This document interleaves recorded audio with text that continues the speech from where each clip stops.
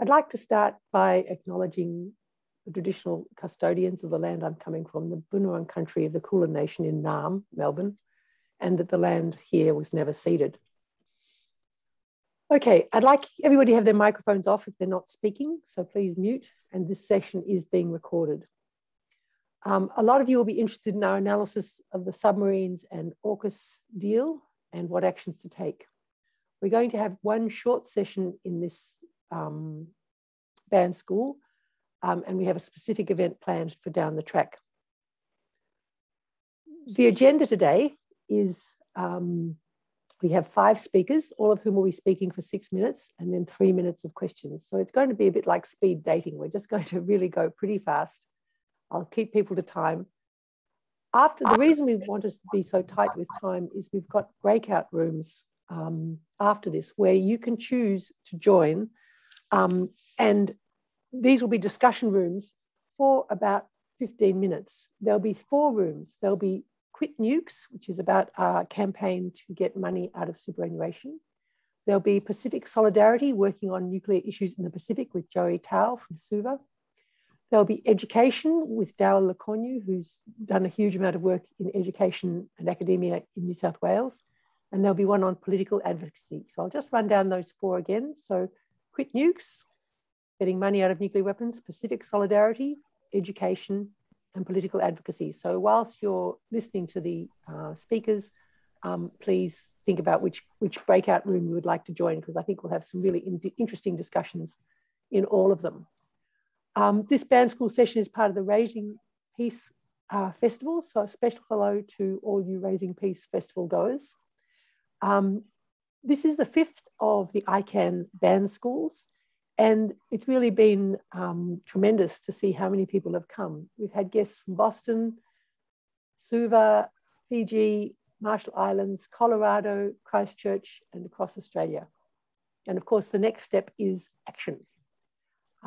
So I think without much further ado, I'll begin. Our first speaker is Tilman Ruff. Tilman is very well known to probably almost everyone on this video, but I'll introduce him all the same.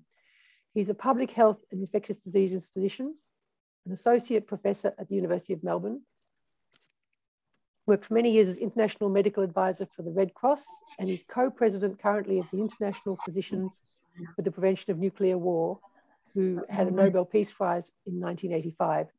And he is the founding chair, or was the founding chair and Australian chair of ICAN. So Tilman, if you'd like to start us off. Articles mostly, there's assessment or 2. And if everybody can mute. Thanks very much, Margie, for that kind introduction.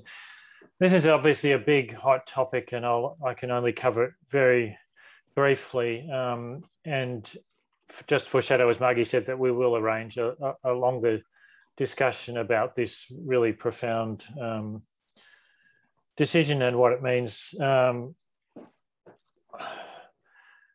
There's a number of things to say. I think perhaps just a couple of sort of factual things just to clarify what we're talking about.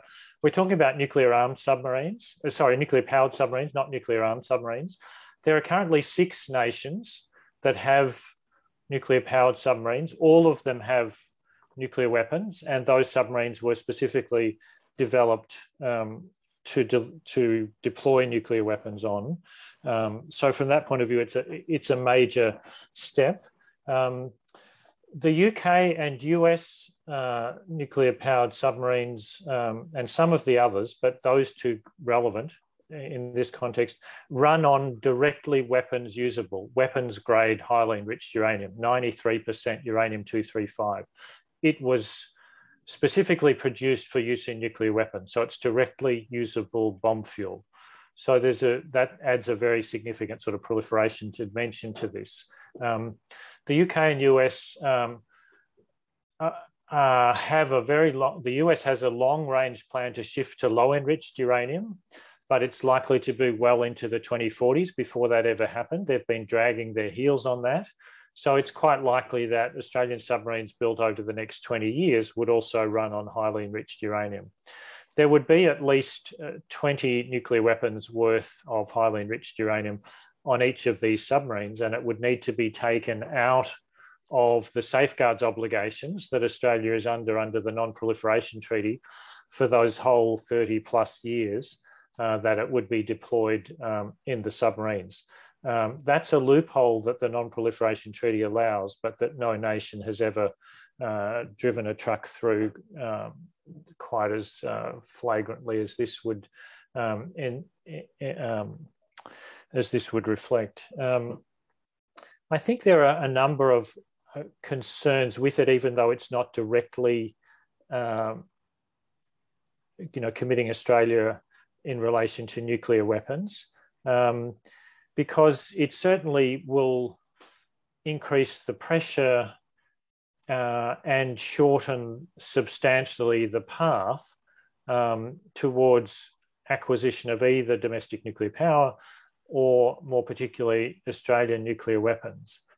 And the other area that it could particularly impinge on us in relation to nuclear weapons is that because these will be built essentially to US or UK specifications, submarines which were designed to deliver nuclear-armed missiles, and because part of the announcement included that the package would include Tomahawk cruise missiles, US missiles for these submarines, Tomahawk cruise missiles can have either a conventional warhead or a nuclear one.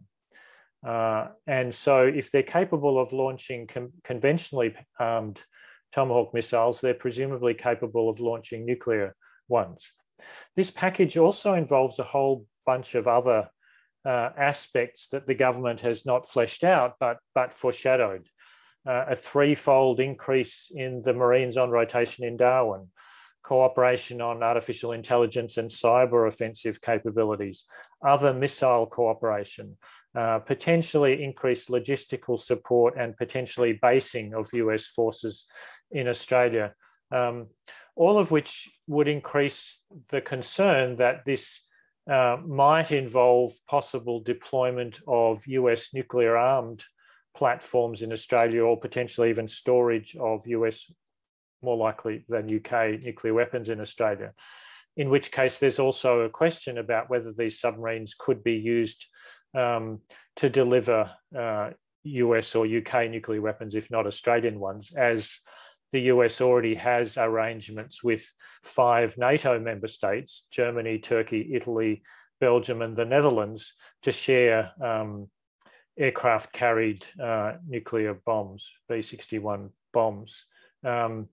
So there are a number of sort of nuclear dimensions to this, and the fact that these submarines are clearly intended for close interoperability to operate at considerable distance from Australia, to be essentially involved in an escalating arms race, confrontation, and essentially a new Cold War, I think it's not too exaggerated to say, with China.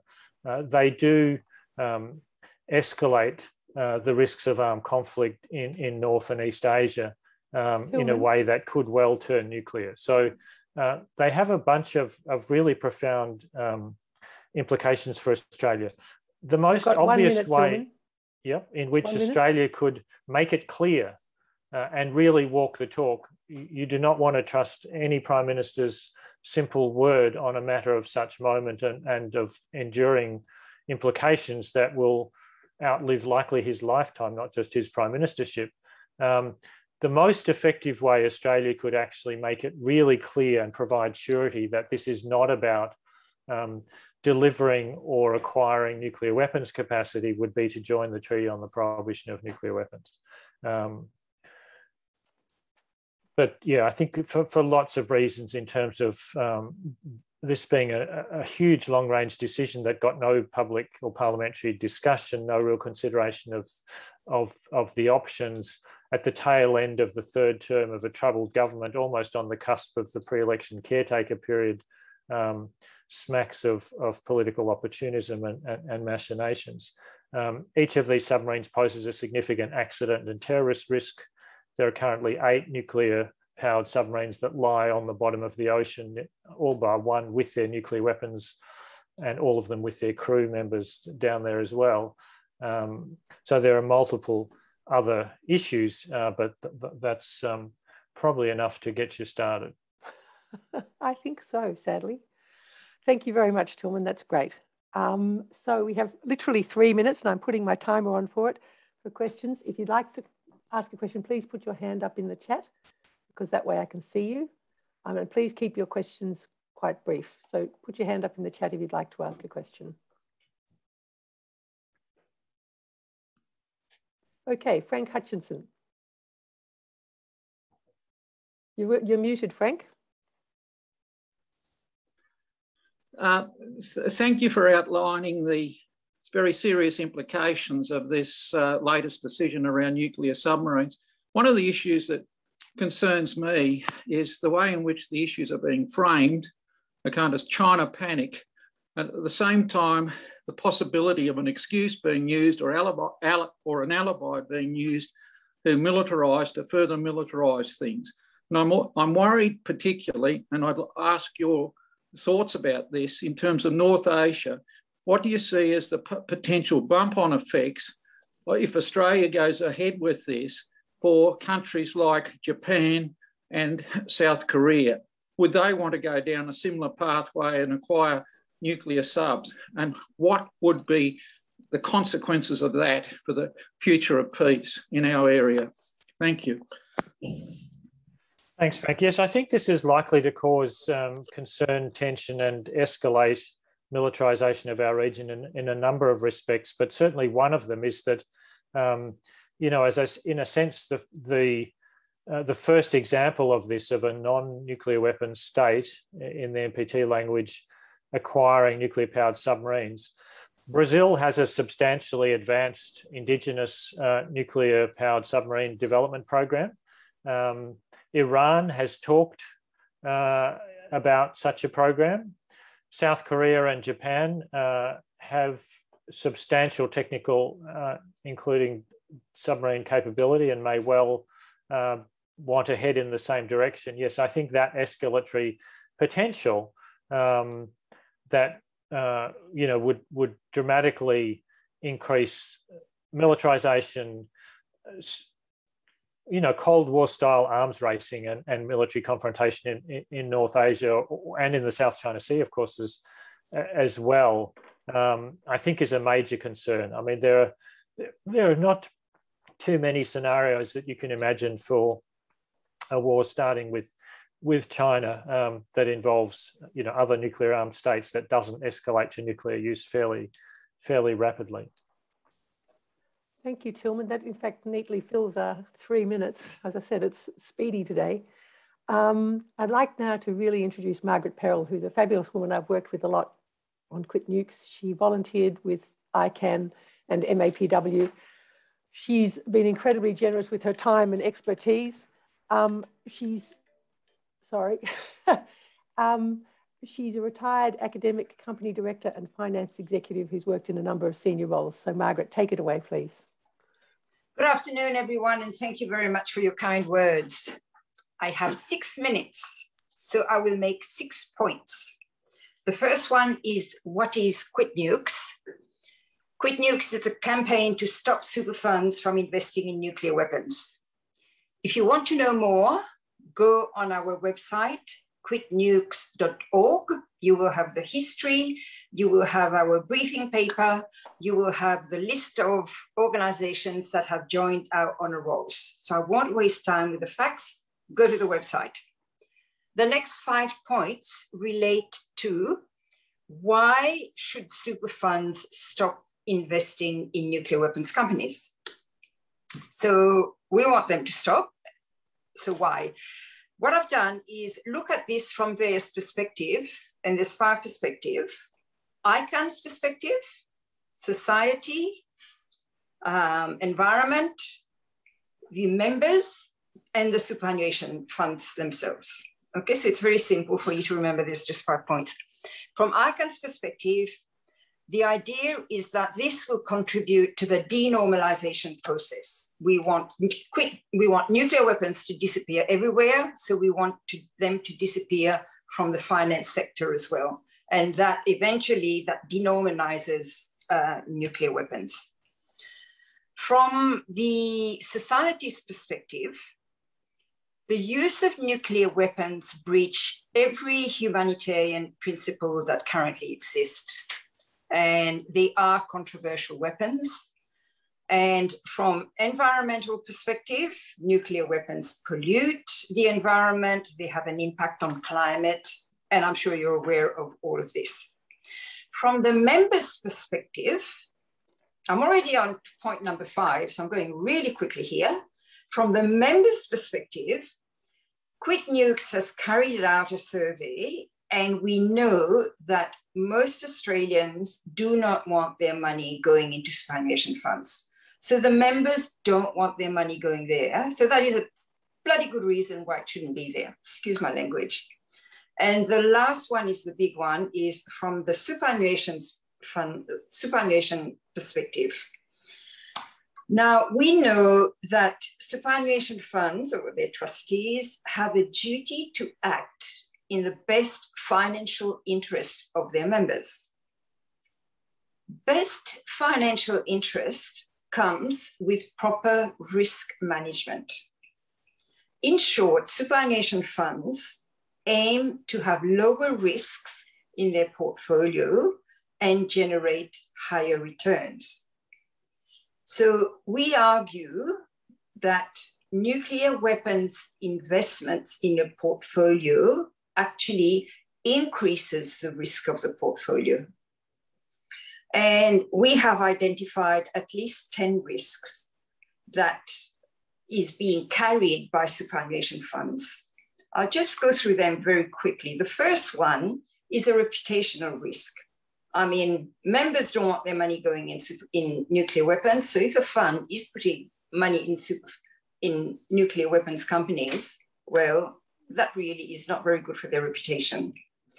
We have been liaising with the Responsible Investment Association of Australia, and they have finally woken up to the fact that nuclear weapon is actually a controversial weapon, and they will change their definition from next year, and that's a really big win.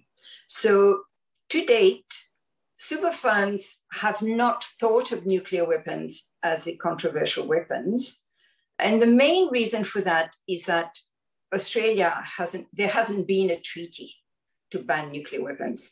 We now have a treaty, and over 55 countries are party to it.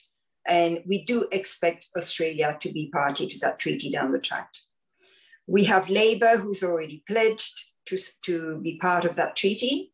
We have 38 local government councils who are trying to persuade the government to sign the treaty, and they are now going to start pressuring superannuation funds to divest of those weapons. And so in a way, it's really good that we might have sort of local councils really putting pressure on the super funds.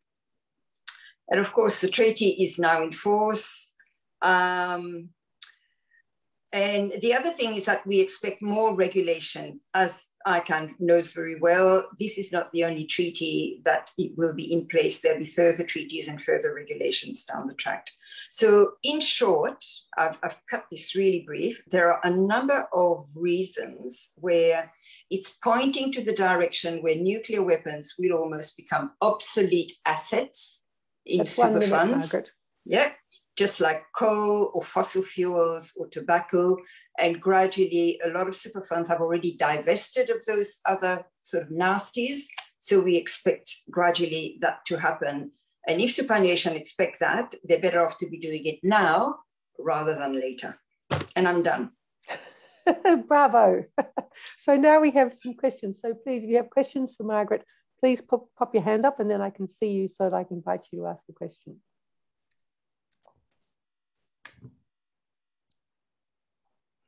The hand up is, if you want to put your hand up, on the bottom right hand of your screen, there's a little smiley face saying reactions, and the hands up there that's where the hands up function is.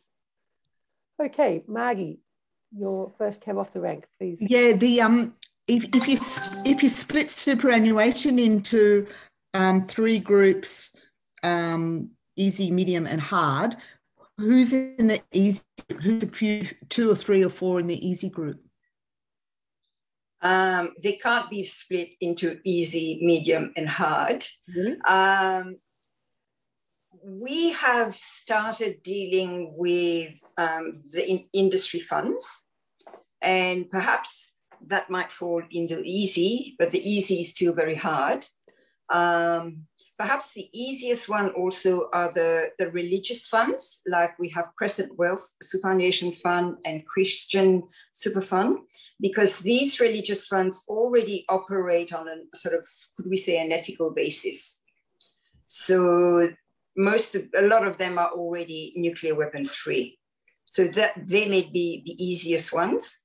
The hardest one would be the public sector funds, probably, in other words, the government ones, because they religiously adhere to legislation that is passed by Australia. So if Australia is a party to a particular treaty, then those public sector funds are likely to abide by that. So for cluster munitions, for example, the public sector funds don't invest in cluster munitions. Because Australia is not yet a party to the TPNW, they simply will just ignore nuclear weapons. Thanks, Margaret. Rose.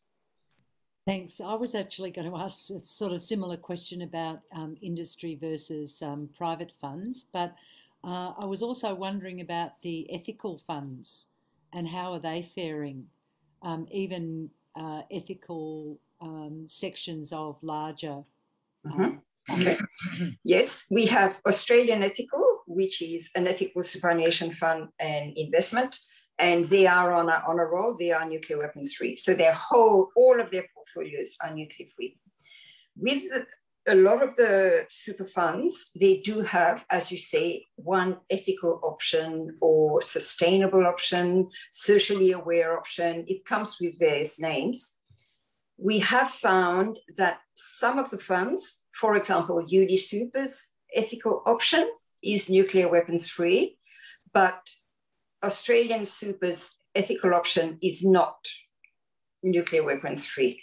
And the reason for that is mainly because they have not considered nuclear weapons as a controversial weapon. So generally ethical funds will not invest in landmines and cluster munitions because Australia is already a party to these two conventions. But some of them are, I would say, they probably simply are not aware or have not been aware of the TPNW entering into force. Thank you both. I'm going to keep rolling on. Our next guest is Joey Tao, who has a really extensive background in media and communications. He's worked in mainstream media projects across Papua New Guinea and the Pacific, and currently he's based in Suva. He has an interest in communications for development in the Pacific, and his media and campaigns officer with the Pacific Network on Globalization. That's called PANG.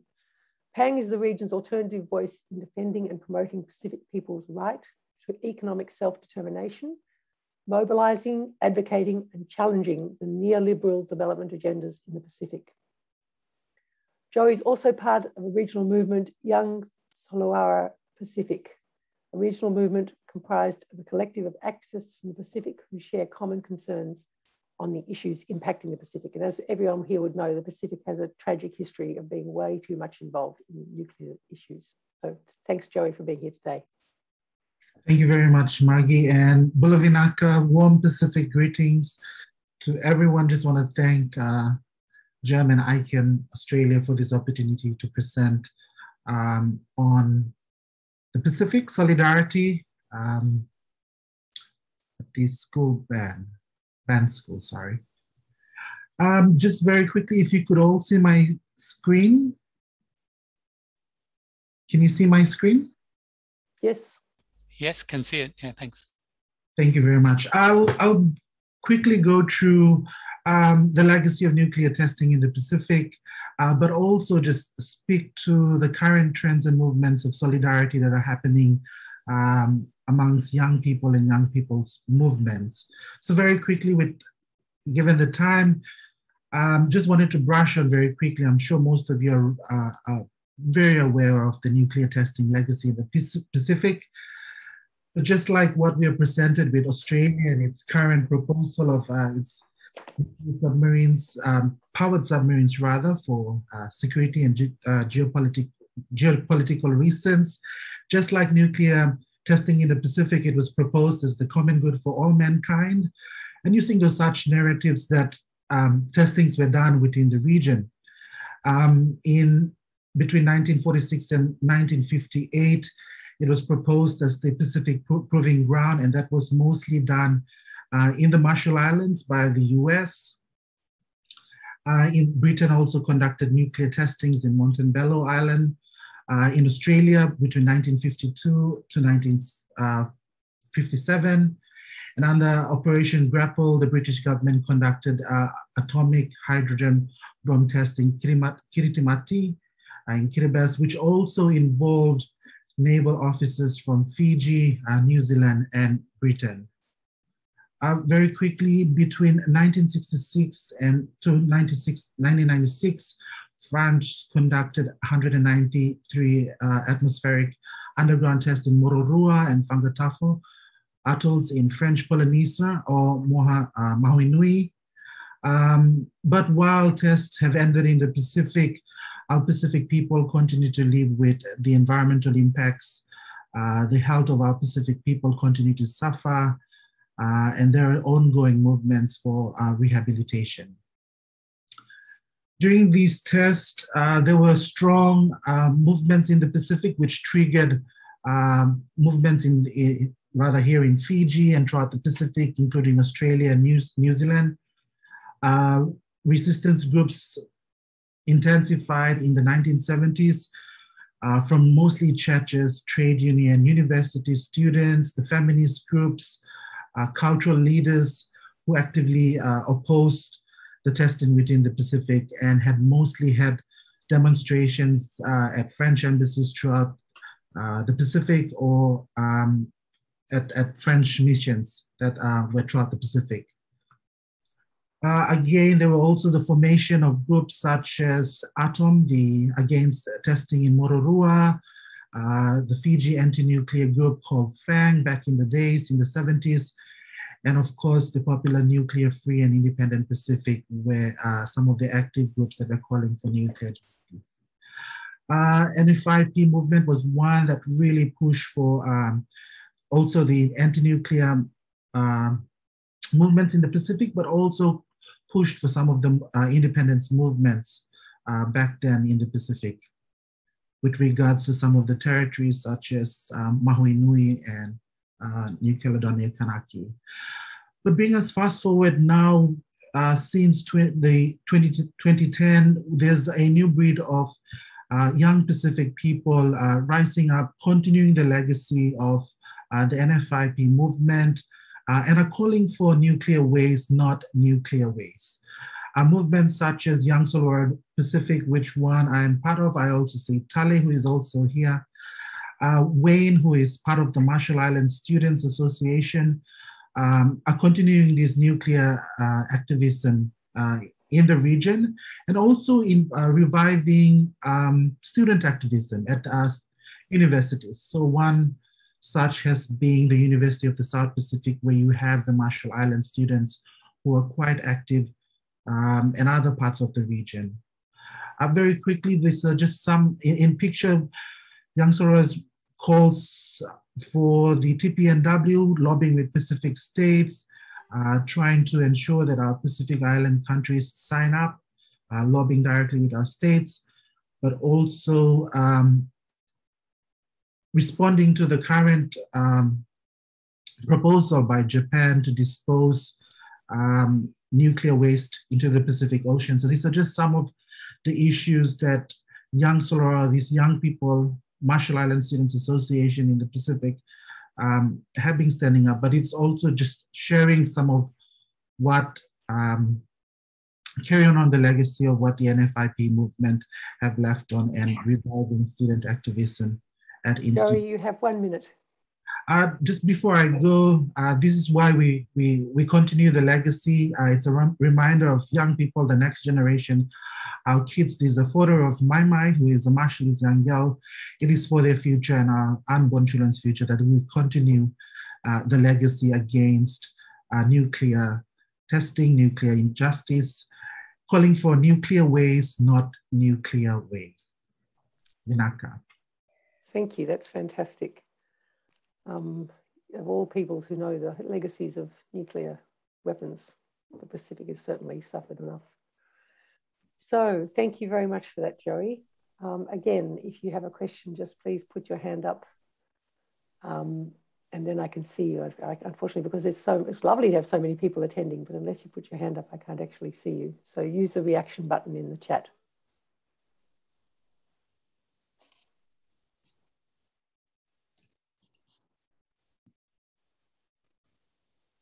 Well, Joey, you've blown everybody out of the water. Oh no, Peter, please, go ahead. Thanks, Margie. Joey, thanks very much for that. I just wonder if you could talk about any perceptions you have of like an arms race or a militarization, a race in the South Pacific or the Pacific Island nations. Is it in regards to the recent announcement by Australia in regards to the current agreement it has with US and the UK, or? I think with my perception from Sydney is it's been going on for a while because of the China and the Pacific step up by Australia and so on. But this latest thing, yeah, it's adding to it, I think. I was expecting not to comment, but I would comment on that. I think for the Pacific, our current issues are not nuclear-powered submarines. The current issues for the Pacific are climate change, deep sea mining, the recovery of COVID. These are the pressing issues for the Pacific, and as Australia as a so-called big brother in the region that leads Pacific regionalism, if it means stepping up into the region or stepping up in the region in terms of Pacific diplomacy, I think our priorities are clear. Climate change, we're at the forefront of this issue. Nuclear legacy, unsettled nuclear legacy that have not been addressed. And Australia is a party to the nuclear-free Pacific, nuclear-free zone in the Pacific. So as a party to that, Australia needs to stand up, commit to the treaty that it had signed in Rarotonga, but also commit to the TPNW. Thanks, Joey. That's terrific. We've got time for one more quick question.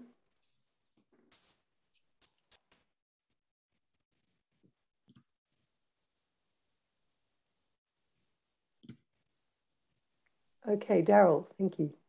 Yeah, hi, Joey. I just wonder, are there any other university or student organisations elsewhere that you connect with from Fiji and the Marshall Islands? Are there any other groups that you know about in the Pacific or beyond that? I'm thinking of university student groups. Yeah, we have University of Papua New Guinea. We have some of Victoria University in Wellington, working with diaspora community. So it's just not academia and students. Yeah. I'm working with a diverse group of young people on the issue. Yeah, great. Okay, thank you. That's right to time. So thank you. I understand Philip had his hand up, but it needs to be in the chat, using the hand in the chat, because otherwise I can't, the reactions button, otherwise I don't see you. So we'll keep moving on. And Philip, if you've got questions, by all means, join Joey in the breakout room, because I'm sure there'll be some really good discussion there. So now I'd like to invite Daryl Le Cornu, who, like Tillman, is with me on the board of ICAN and is does an incredible amount of work like Tillman. Daryl's a lecturer, curriculum consultant, and textbook writer. He's got many years of experience designing curriculum and teaching for history and legal studies in many schools. He's currently co-vice president of the New South Wales Division of the United Nations Association of Australia and a member of the Academic Council of the United Nations. So Daryl, thank you for speaking today. Thanks, Margie. And I just realised we need to update that a little bit because I'm not co-vice president of the UNAA, so I'll do that later. Okay, it's great to see you all. I'm going to go to screen share and just go through a couple of slides.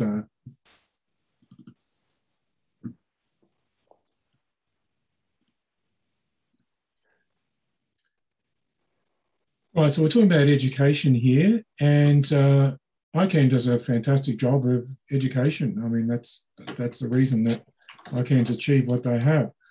But what we're talking about here is a broader education that should be happening regardless of what ICAN is doing. There's just simply a lack of knowledge about, lack of general knowledge about the Cold War, nuclear weapons, or any of the history, except from perhaps this group of people. Most of you are going to have a fairly good general knowledge of all this, but the general population doesn't. And the young teachers that I work with in schools and teaching at university, they don't have much knowledge of this, so they've got to learn it from scratch.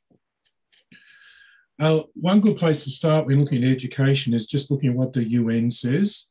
And this really good 100-page booklet by Peaceboat on their education, approach to education is great for outlining the UN approach to disarmament education. And also looking at the treaty document itself, education is very much a part of that, recognising the importance of peace and disarmament education, sort of a broader education, raising the awareness of risks and consequences of nuclear weapons, and also teaching about the treaty itself. So that's in the treaty. The treaty says we should be spending, some of our focus should be on education. Now, most students know about climate change. They've either learned it at school through their science teachers or geography teachers, probably not their history teachers, unfortunately. And they know it, and it's also in the community. There's much more community awareness about climate change, but that doesn't exist with nuclear weapons. There's just an absence of knowledge and general knowledge about that. So how can we support ICAN by pushing for more education in this area? I think the first thing is to realise the different aspects of education outlined there. They're the different aspects in the school system, and on the right-hand side, the university system. There's lots of different aspects of it. One example is curriculum, syllabuses in schools, teach units. They're already there. They're happening. For this particular one in New South Wales, probably 2,000 students are doing this right now, going to do their HSC exam in this 30-hour course. There's great websites. One that's going to be launched in a few weeks' time from the UK. It's got all this stuff on nuclear testing. It's for 9 to 16-year-olds, so it's a great resource. C&D education in the UK is also really good. Of course, we have the student organisation mentioned here. Well, where are the others? You know, do we know about others that we can link to? Talks to students are great opportunities. Using the medal has been good to get into schools and universities. Pre-service teachers, it's important to teach them about this, so they go into schools and they teach about it. And there's actual courses at university where they have a nuclear weapons component. And lastly, social justice groups. Students in school keen to do things like on human rights or nuclear weapons or other things. Now, the question is, and this is where we finish, how can we promote nuclear knowledge and knowledge about the treaty in education in this more general way? So how can we share ideas, resources, etc., experience? How can we support each other? So how can we link with the student associations in Fiji and the Marshall Islands? How can we link them with ones at Macquarie University or Western Sydney University? How can we support each other? If someone's got a great resource or a great idea, support other groups with that. Link classrooms across the Pacific and Australia. And lastly, how can we network? So all of those people who are interested in education, whether you're a parent, teacher, student, university, whatever, how can we network together, share ideas, and support each other? So I might finish there. Oh, good on you, Daryl. That's easy. Makes my job easy. Right. You're 2 minutes short. Yeah, before you won. You won, yeah. Right. Terrific. So once again, please pop your hand up using the reaction button, because that way I can see you. That was terrific. So thank you. That's some really excellent talks. So who would like to ask Daryl a question?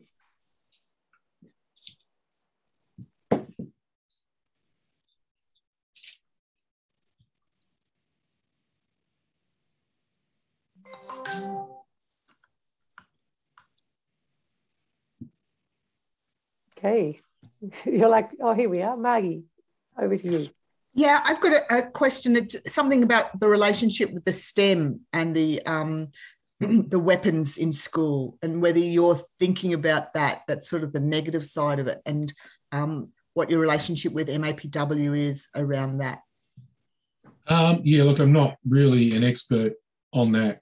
All I can say, and I'm speaking New South Wales, so in New South Wales, nuclear weapons are taught in a number of subjects, in legal studies, modern history, to an extent in geography, there's a possibility, and so on. So I just know there are areas where they are taught in the humanities, not so much the sciences as far as I'm aware. That's about it, just the humanities and English. I do a bit of stuff in extension English on, there's a unit called After the Bomb, which is looking at all dystopian literature and films on what happens after a nuclear war. So I can't comment any more than that. I might add a little bit with my MAPW hat. I was at a meeting, I'm not directly involved with the STEM work, but Jenny Grounds wrote to the Victorian Education Department and pointed out that having weapons companies in schools was directly contrary to their policies. And the Education Department wrote back and said, yes, you're right, we'll do something about this. So we were all thrilled. I mean, it comes on the background of a huge amount of work that's been done looking into how much weapons companies are intruding into secondary and even primary education, which is pretty shocking. And there's been an excellent report called Missiles and Miners, I think, by MAPW. If you look at the MAPW website, mapw.org.au, you can find that. Margaret, did you have a question? You're on mute, Margaret. Thank you, Daryl. Hello, everyone. I was wondering, Daryl, if you know, with the revision of the national curriculum that's going on at the moment, is there any, do you know if there's anything happening there? I mean, school students taught, for example, that we got the Nobel Peace Prize in Australia. No, of course not. Yeah, thanks, Margaret. No, they're not. And yeah, I've been involved in looking at the national curriculum and so on, but the national curriculum is a little bit like the response to the pandemic. The federal government likes to make you think that they're in control and everything like that, but really it's the states that run the show. It's how it's implemented in the states. And it's a very limited document, the national curriculum document. The states do their own thing. Some states already have strong things on nuclear weapons and others don't. So I don't think the national curriculum itself is going to influence things much, because the states are still doing stuff. They've already acted. But educators like myself will try hard to lobby our own state authorities to try and get nuclear weapons in the curriculum and so on, to a great extent. Thanks, Daryl. That's great. We're running beautifully to time. So it now gives me great pleasure to introduce Jem Romuld. Jem is the Australian Director for ICAN, the International Campaign to Abolish Nuclear Weapons. She's working with all of us to build pressure and awareness for Australia to sign and ratify the United Nations Treaty on the Prohibition of Nuclear Weapons. She's been a nuclear-free campaigner for a decade, and we regard ourselves as incredibly fortunate to have her working with us at ICAN. And she's also had 6 years' experience producing radio. She has degrees in communication and law from the University of Technology in Sydney. So take it away, Jem. Thanks, Margie. Hi, everyone. I'm intimidated by how well everyone has kept to time. So hopefully I don't blow things out. So can you see my screen? Yes. Okay, cool. Well, I better be brief then. I just wanted to recap in case there are some new people who aren't as familiar, although, you know, you're all part of band school, so presumably all our students have will be graduating with flying colours in the treaty and ICAN activism as of tonight. Congratulations. So the treaty was negotiated, opened for signature in 2017. It puts nuclear weapons on the same legal footing as chemical and biological weapons, landmines and cluster munitions, all of which have been banned.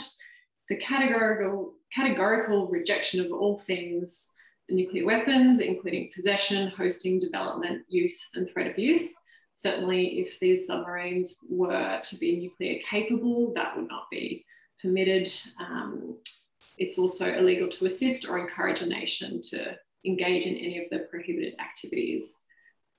So we know the treaty won't eliminate nuclear weapons in one fell swoop or in the short term even, but it will provide, it provides a tool to further stigmatise and increase global pressure on the nuclear armed and all of their accomplices like Australia. So it has already shifted the goalposts, and the nuclear armed states are more on the defensive and they're trying to shut the treaty down, which tells us that we're on the right track. And we also know that a prohibition is a vital step on the path to elimination. Some special parts of the treaty: it acknowledges the disproportionate impact of nuclear weapons activities on Indigenous people worldwide, acknowledges the disproportionate impact of radiation on women and girls. Currently there are 86 signatories in 55 states parties, and that number will increase month by month. The first meeting of states parties to the treaty will be in March next year.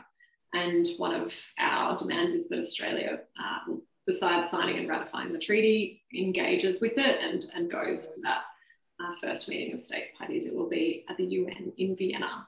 This is a picture of Yankunytjatjara Anangu woman Karina Lester presenting the Indigenous statement to the negotiating conference, and that was on behalf of 35 First Nations organisations around the world in 2017. So, Australia's position is atrocious here. Here we are in 2021 with a government that is welding itself to weapons of mass destruction. We boycotted the negotiations, we support this policy of nuclear deterrence, oppose the treaty, and the US has instructed all its allies.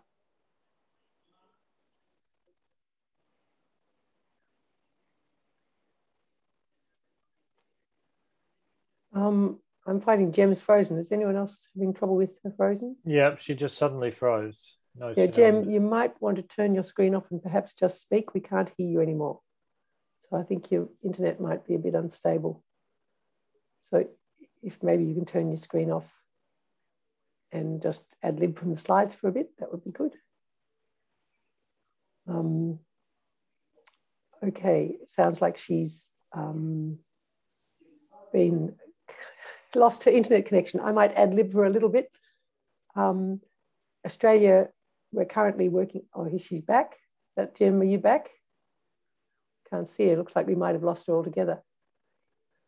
It's a pity because she's the technology whiz that's going to put us onto breakout rooms. So we could have a much bigger breakout room altogether, solidarity in breakout rooms. Okay, so basically in Australia, we've been working really hard, as many of you would know, talking to politicians. It's getting increasingly difficult to get access at all to coalition politicians, although we do have a cross-party group of parliamentary friends that meet a couple of times a year. I've just got a message that we can still have breakout rooms, so that's good. Thank you very much, Fergus. I'm back. You're back. Well done. Take it away, Gem. I was just flapping. So sorry, the internet dropped out. So I don't know how many minutes I have left, but let's keep go for it at this point, Gem. Okay, wait, no, I just wanted to go back to joining the ban. This is consistent with, most of the ban treaty is consistent with treaties that we have already joined. There are a couple of things that have to change, a couple of things that can change. And it's also consistent with the fact that we've joined all the other treaties that prohibit inhumane weapons. So to join the treaty and be in compliance with it, we need to stop saying that we're protected by nuclear weapons, because that's legitimizing them, and that's illegal under the treaty. We're not served by this kind of policy, and we should discontinue lending validation to this dangerous concept of nuclear deterrence. So we can have a military alliance with the US. The treaty was drafted to permit this as long as we are not cooperating on the use or threat of use of nuclear weapons or assisting the US to engage in any of the activities prohibited under the treaty. We have signed other treaties when the US hasn't, and when they've been very much pushing Australia not to, and we will have to do the same again. Sometimes you have to disagree with your ally. Friends don't let friends have weapons of mass destruction, or they shouldn't anyway. So just a quick, support status update. We do have hundreds of parliamentarians at the state, territory and federal level who have signed on the dotted line, signed the pledge saying that they support the treaty and they'll work for Australia to ratify it. That includes 89 in the federal parliament, and that's all of the Greens, 3/4 of Labor, the Centre Alliance, several independents, and a few coalition members as well, not many. There is, I think, as Margie was mentioning, the Parliamentary Friends of the Treaty cross-party group. There are 23 members of that. And of course, we have the Labor commitment to sign and ratify in government, and they've held that policy since 2018. So a really important part of our work is to hold the line on that and ensure that there's policy follow through, if and when they do form government, but also to grow the level of support and pressure on the coalition in the meantime. And to get them to do it, they should do it. So who else is behind the ban? Well, all of you, and all of you probably fit into some of these groups as well. So 79% of the public polling shows that this is not controversial. This is something that we want the government to sign up to. As Margaret Peril mentioned, councils are 38 currently. There'll be a motion at Ballarat on Wednesday night. Shout out to Madonna in the crowd. The Australian Local Government Association passed a motion at their conference in the middle of the year calling on Australia to join the treaty. So that's the body that represents all 537 councils, the Red Cross, medical organisations, faith-based organisations, unions, our partner organisations. And what are we asking you to do? Well, I mean, it's pre-election time. We've got a lot to talk about. We need to expand the group of people talking to parliamentarians, beyond all of us. It needs to get bigger. So, we have a big mission, but our goal of getting Australia on side this treaty is really achievable, and it will be very impactful for other nations who are in similar positions who want to join the treaty. So we're really purposefully growing a cohort of people who despise nuclear weapons and want to do more about it, more than reading emails. And they're picking this issue up and raising it with their council or their federal or their state or territory MPs. So anyone can do this, solo or in pairs or groups, and you really don't need to be an expert. We've got lots of resources we can share with you. And why do this? We're asking people to get in touch and then form a dialogue, form a relationship with your parliamentarian and be in touch with them semi-regularly when there are updates on the treaty or different things to ask them to do. Why? Well, we can't talk to all of them, and some of them won't open their doors to us, but they will open their doors to you. So that's partly why we're asking for your help, because this will amplify our impact. So it's not a big time undertaking, but it will make a big difference. So I have heard that one meeting is worth at least 1,000 petition signatures. So this image here is of Sam Drummond from Lawyers for Peace, who met with Peter Khalil, Labor MP in Wills a few weeks ago on Zoom. So even through a pandemic, we can do this, and that could be you. All right, I'm stopping there. Thanks, everybody. Well done, Jem. We've got a minute or so I was given very strict instructions I had to run to time, so I'm being good. About a minute for a quick question. Anyone got a quick question for Jem?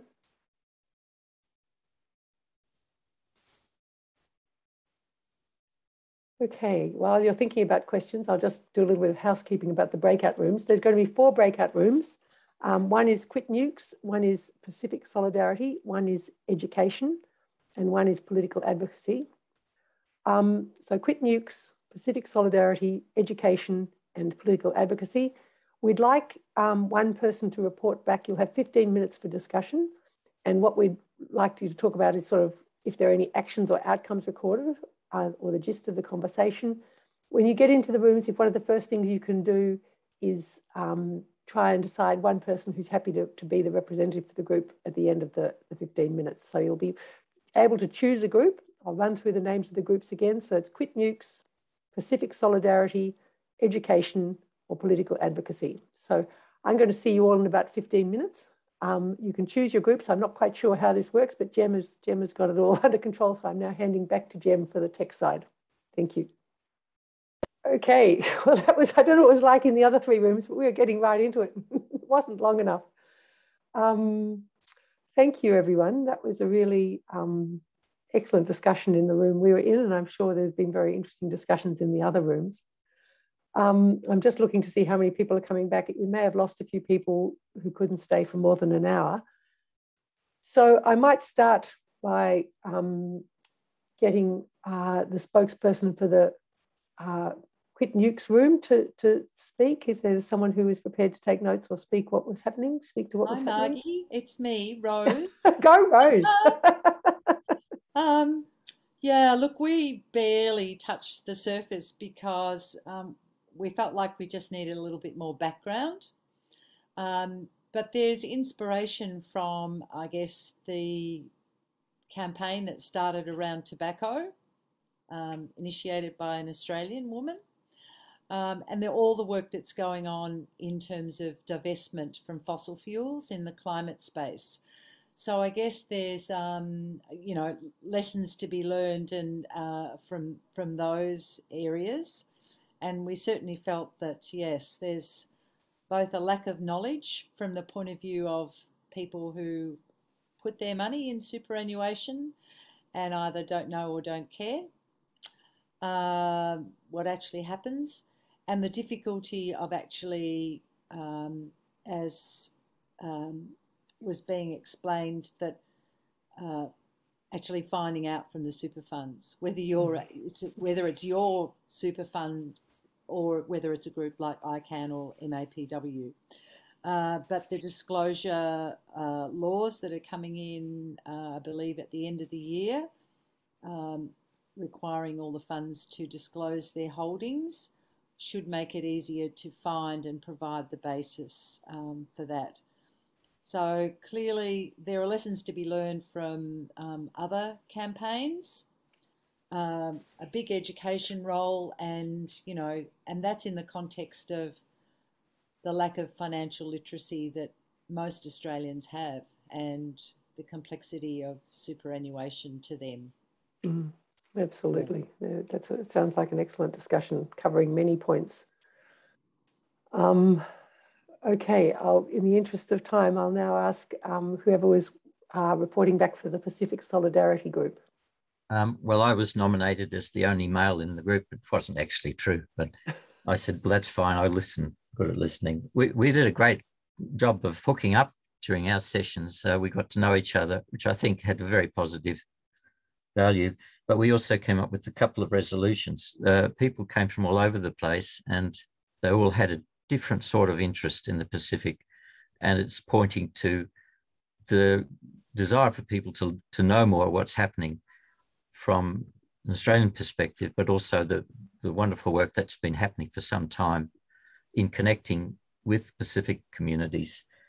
The 2 resolutions that we came up with in the time were that ICAN act as a clearinghouse for organisations in the Pacific who are acting on the issues of the nuclear past and the nuclear future.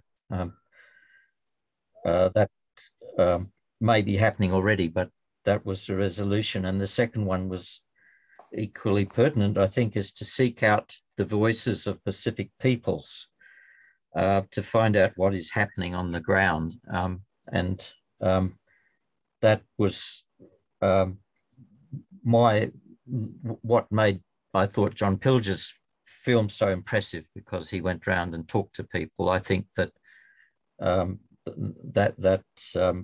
was a good position, but I don't think we really got to deep discussions. But that's how far we got. There is a member of the ICAN board, Timothy Hawkins, who's got very involved in a Pacific, I think it's called the Pacific Truth Project. Jem, correct me if I'm wrong, looking at, or not looking at. Nuclear Truth Project. Nuclear Truth Project, thank you, Tillman.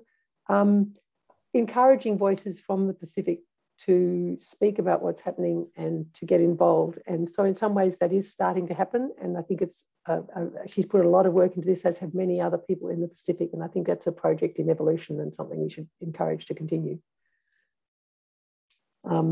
Okay, education. Who's going to report back on the education group? I offered to do that. We also had a great group, lots of discussion, not enough time. I'm envious that you actually got around to resolutions. Yeah, me too. Yeah. We went around and just, discussed what we do, what angle we sort of come from. And the big question was, how do we coordinate what we do? There was a clear sense in the group that we need to focus heavily on education.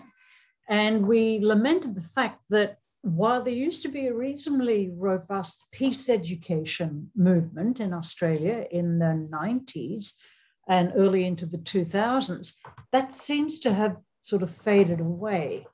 And that it was really, really important that we try to find ways of reintroducing peace education, and that would also provide a very good arena for discussing nuclear issues. But peace education, you can bring that in right from primary school.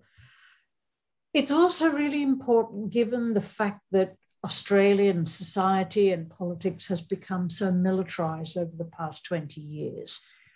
So there's very much a sense of, can we sort of kickstart something like that? People mentioned the Model United Nations that's happening in some of the high schools.